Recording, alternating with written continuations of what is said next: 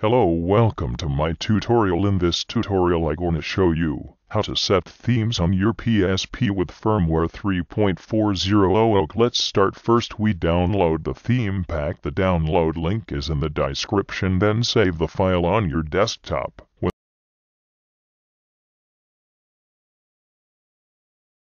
Once you downloaded the file, we going to make a backup of Flash 0. Now go to your recovery menu. With your PSP you can do that by starting your PSP and hold the R trigger, then go to Advanced and click on Toggle USB Flash 0. Now you have USB connection with Flash 0. Copy all the files and save them.